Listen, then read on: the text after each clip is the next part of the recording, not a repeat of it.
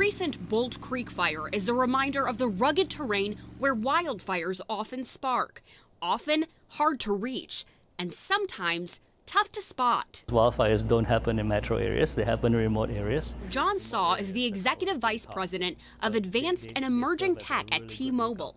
Some of their towers are now home to cameras searching for signs of smoke or flames. When you fight fires, every minute counts. These 360-degree cameras, designed by Pano AI, use artificial intelligence to identify fires and notify agencies. The first responders get a live video feed of the fire pushed to their phones or pushed to their email, and they can share that incident feed with other agencies. Agencies in 5 states are using the technology: California, Oregon, Montana, Idaho, and Colorado. Clicking on it, you can see the smoke column. In Colorado, firefighters say the tool is helping them navigate a growing number of fires with faster winds. What happens is we get a report of a smoke call. Pano AI says it uses the same kind of AI used in many home security cameras and relies on a 5G network, which T-Mobile says delivers live video faster than past technology could. So you can get this information to the AI system a lot faster,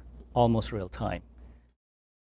Company how much it would potentially cost to install these for an agency in Washington. They said that it really depends and it's on a case-by-case basis, so it's hard for them to give an exact price range. I did reach out to Boulder County. They have about 330,000 people in that county, and they said that they did install 3 stations as part of a pilot program.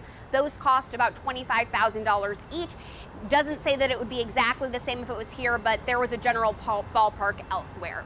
For now, we're live in Seattle. Erica Zucco, King 5 News.